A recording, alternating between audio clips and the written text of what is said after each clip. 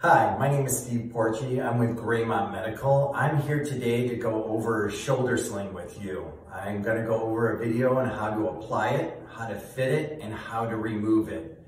So without further ado, we can start.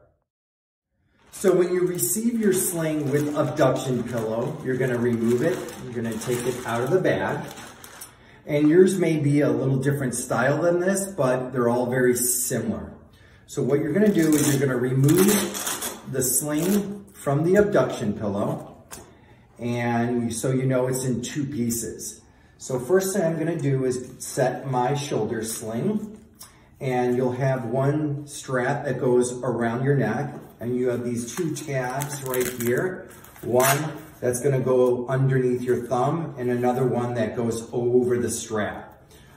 You also know at the front of the sling, you're going to have little clips here to remove it and put it back on.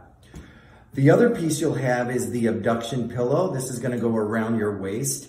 At the very front, you have a little clip, and when you unclip it, this is what's going to adjust the size of your waist strap. So if you want to make it longer, you can Velcro it here.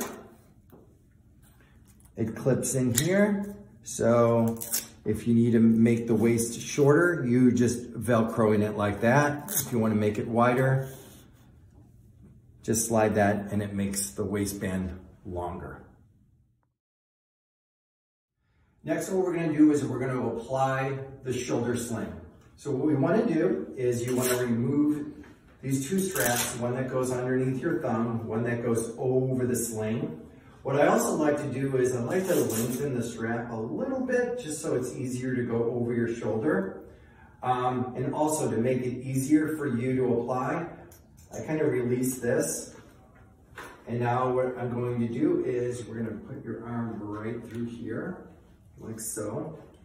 The things you're looking out for is you want to make sure that your elbow is deep in that pocket. And this tab kind of holds it in place.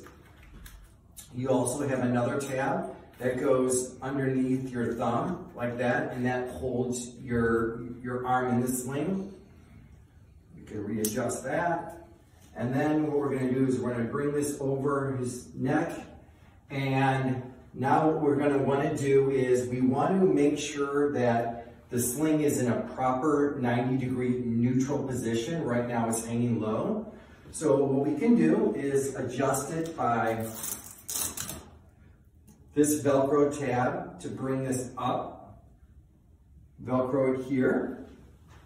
You can also do the same in the back here. You can bring the elbow strap up a little bit, and now your arm is in a neutral 90-degree position. Our next step is to apply the Abduction Pillow.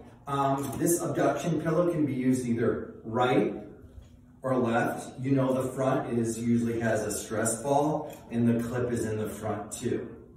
So what I like to do is unclip it. It has a Velcro piece right here, and you're going to lift your arm and you're going to apply it right to the side of the sling so it's Velcroed nice and sturdy there. Then what we can do is you have the waist strap, and to lengthen it and shorten it, you're just readjusting the Velcro. We're going to bring that around. Thank you. You're going to clip it in, and then at this point, you're just adjusting the Velcro strap around your waist. You can do it also here to make it a little bit tighter here. And that's how to adjust your abduction sling. So when you're ready to remove your sling, all you're going to do is loosen up your thumb tab here. You're going to loosen up the tab that goes around the sling.